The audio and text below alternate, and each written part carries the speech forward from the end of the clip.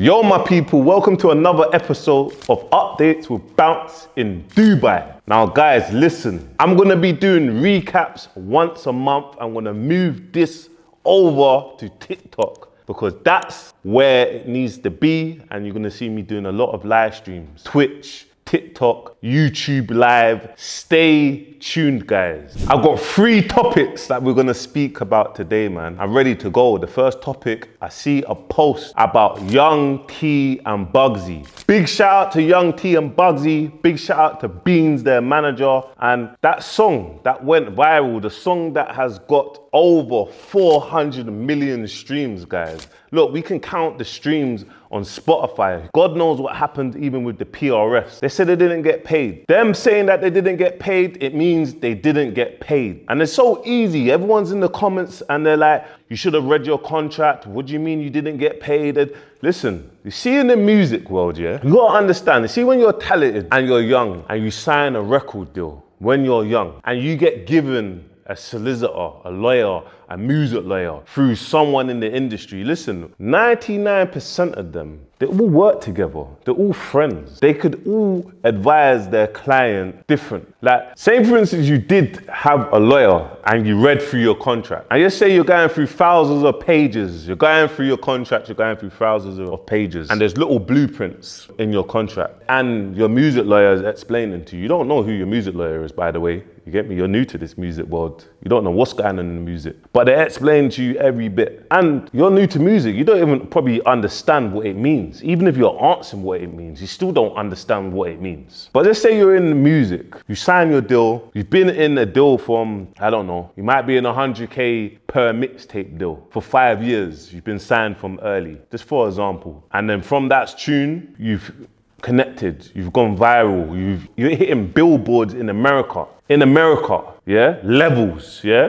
This is one of the biggest songs to come out of the UK from our culture, by the way, guys. Surely, from that song, you will have recouped your money. Surely, there should be capital for you. I keep on hearing the same stuff over and over again when it comes to record labels not paying artists. Big shout out to Krypton Conan. Big shout out to Krypton Conan. Do you know why I say that? Because they didn't get paid. They signed the deal, they didn't get paid in music, but they didn't go on the internet and speak about it too much. They just kept quiet, they kept their head down, and they look where they are now. Powerful businessmen doing amazing things. There's some people that don't even know that they even did music. They know them from the rap game. Yeah, it's a big shout out to them, but there's a lot of artists, and I see a few comments, and this is obviously everyone has an opinion, and a lot of people don't even know what goes on inside the music industry. And listen, you know me, I'm that guy. The people that work at the labels, you got the Austins, you got the Rickies, you got the Lunits, you got all of these guys, they're GOATs, amazing. You see, when you have teams like them, trust me, and there's many more. But you see, if you got them in your team, you sign that deal, but you just read the contracts. But all I'm saying is, when you're young, sometimes you can sign things or you can do things and there's small little blueprints in there and you might not get paid. And you might be answering for your payment and there'll be a possibility where the label has just robbed you. And we always break it down. It's not the people that works in the labels, they do amazing jobs, but it's not them. You got your Nemats that does an amazing job. You got your Rians that does it. You got, the list goes on. They all do amazing jobs. I want to make this clear. When they sit down and they work on your projects, they're dope. They're all dope. It is the business structure. It's the structure of the labels.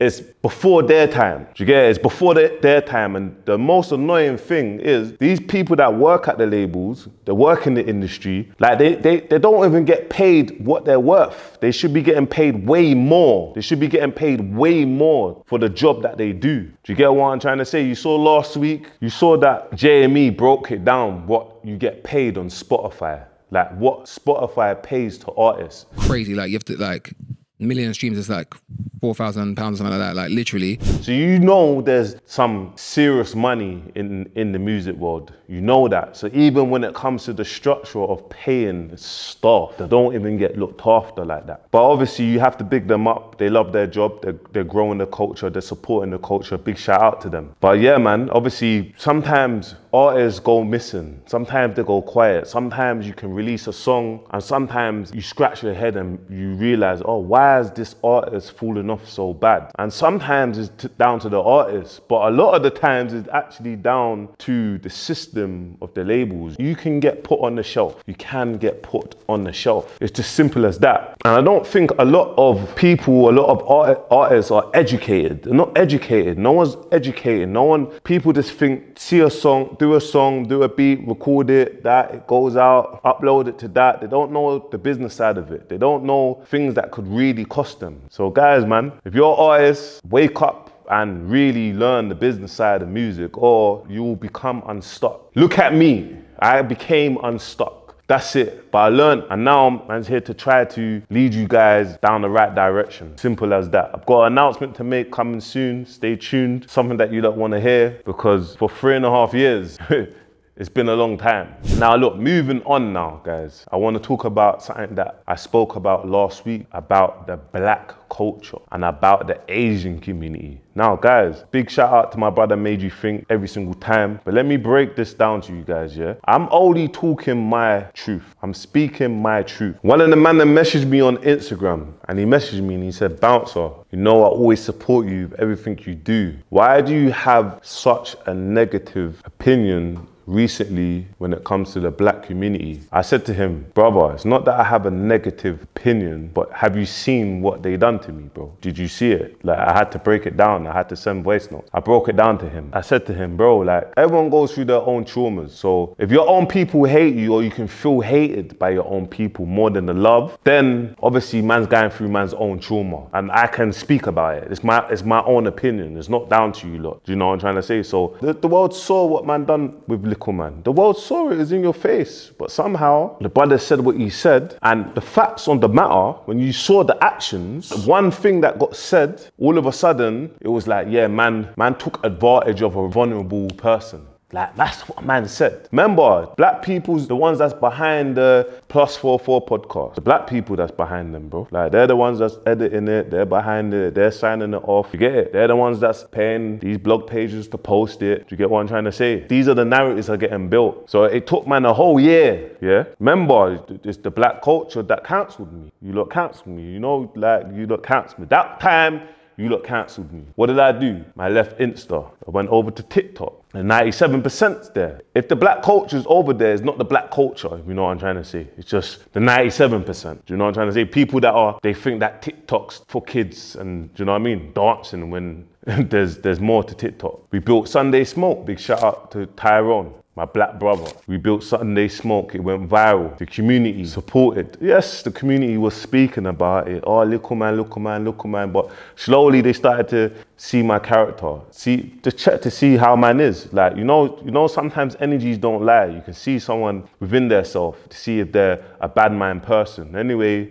built up a community, got accepted into the community and was building, mind my own business. A year later, little man comes back. Oh, cool. People got in his ears, basically said that it was cap. Posted it. Guess what? All these blog pages, not many of them wanted to post. Everyone's quiet. Oh shit, like, big shout out to Made You Think though. He posted. You guys, bear with them, they didn't post. Everyone was quick to chat shit, but no one didn't post then. You get me? But alhamdulillah, you know, the truth comes out. So then, anyway, that left a bad taste in my mouth. Cause I was thinking, look at this. You get me? You're seeing a brother doing well. You're sick to your stomachs. Maybe, I don't know where man come from. I get it. You're sick to your stomach. I get it. So I blame that on my culture because it starts from the culture, innit? And then you have people that's not part of the culture talk about it, and then that's what happens, innit? So then obviously, but I act on the people that have me, innit? So yeah, people say, oh yeah, these things happen in every culture. So I'm just letting you know. I'm letting you know my truth. I'm letting you know that all the Asian brothers that have been around or who I'm around, they're the brothers that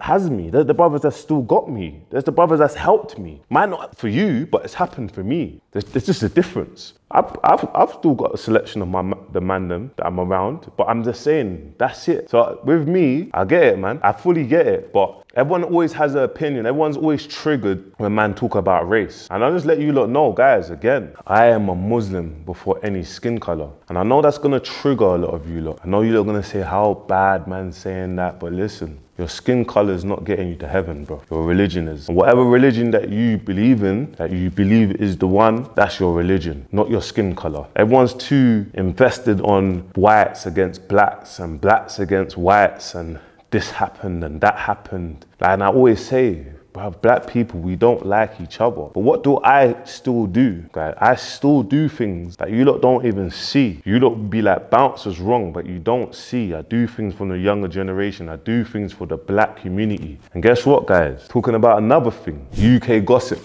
You know they're quick to post.